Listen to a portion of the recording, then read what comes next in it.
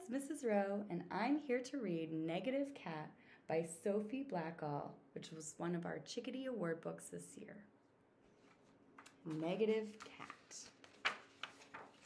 And it says, dedicated for our own negative cat, Claudia, and Olive and Eggie who loved her. On day 427 of asking for a cat. Cat? Cat? Cat? Meow. Milk? Cat? Please? Okay. My parents finally gave in. I can hear my own negative cat right now. They said, you have to feed it and keep your room tidy and take out the litter and write to your grandma and read for 20 minutes every day, and it better not have fleas. Oh, I'm not so great at reading. Words only make sense when I read them out loud slowly, and the kids at school make fun of me and laugh. But I agree to the rules before my parents change their minds. I'm getting a cat, I'm getting a cat, I'm getting a cat. There are a million cats in the rescue shelter, and I want to take them all home, but Mom says only one. And then I find him. His name on the cage is Pookie, but that is no name for a cat. This cat is Maximilian Augustus Xavier, and we will call him Max.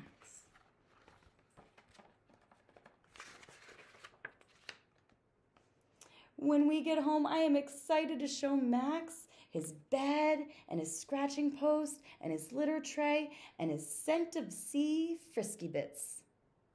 He is not excited. The next day, I surprise Max with a toy mouse. He is not surprised. I tickle him with a feather, but he's not ticklish. I tell him all my best jokes, and he doesn't even smile. At school, my friends go on about how excellent their cats are. Camilla can wear her cat like a scarf. Jack's cat can fetch a stick. And Emilio's cat has its own Instagram page. My cat stares at the wall. He's kind of negative, your cat. On the weekend, Dad lets Max have the best parts of the paper. Uncle Dave knits him a sweater, and Mom lets him borrow her shoes. In return, Max leaves hairballs on the rug, his tail in the butter, and poop in the vestibule. He eats the flowers and deletes my emails to Grandma.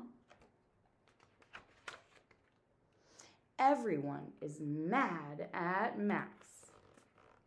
He doesn't even purr. We should have gotten a dog. I'm calling the shelter. And then they're mad at me. Your room's a mess. He hasn't been reading. Have you even written your grandma? I still love you, Max. When the lady from the shelter comes, Max and I hide in my room. The grown-ups talk on and on. Blah, blah, blah. Commitment. Blah, blah, blah. Responsibility. Blah, blah, blah. Negative. I have an idea, and it's our only hope. I tidy my room in record time, and I reach for a book. I take a deep breath, and I begin to read slowly, the only way I know how. And Max stares, but he doesn't laugh. I turn the page, and Max inches closer, and closer, and closer. He tucks his head under my arm, and I stay perfectly still and read. And read. right to the very end of the book.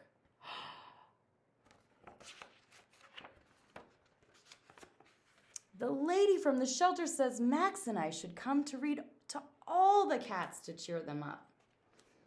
And these are all the cats. There's Princess Charlie Bear, Lefty, Crackers, Licorice, Tan Handsome, Margaret, Regina, Custard, Lieutenant Gibson, Archie, Dudley, Pocket, and Margie. So we do. Now my whole class reads every Tuesday.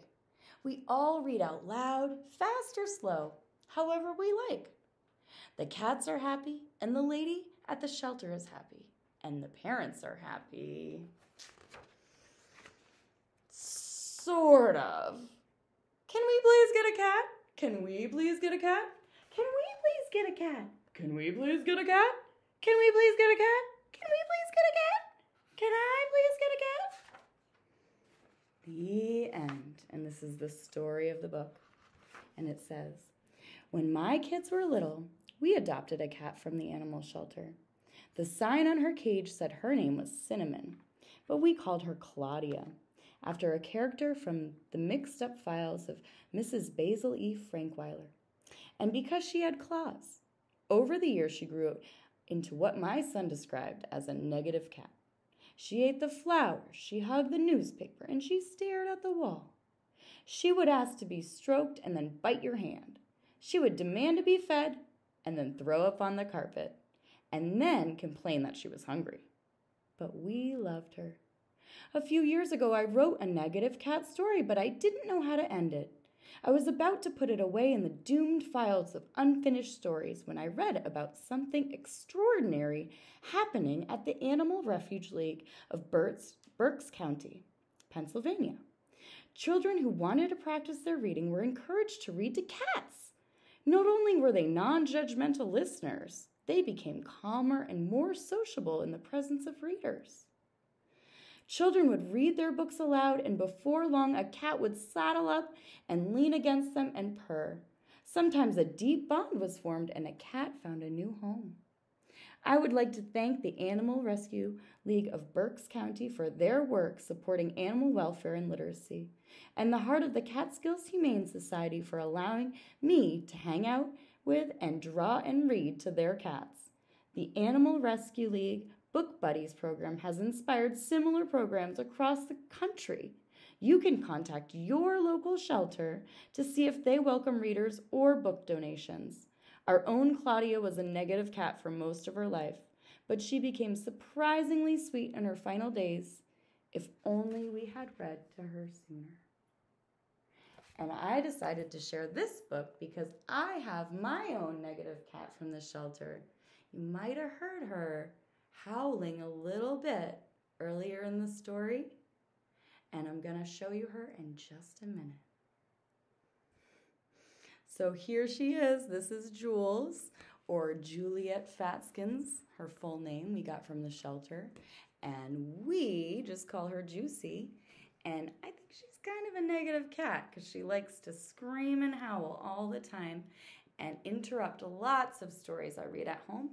And it's funny that she didn't decide to interrupt this story, maybe because she liked hearing about all the kitties. So I hope you enjoyed it, and I hope you have a great day.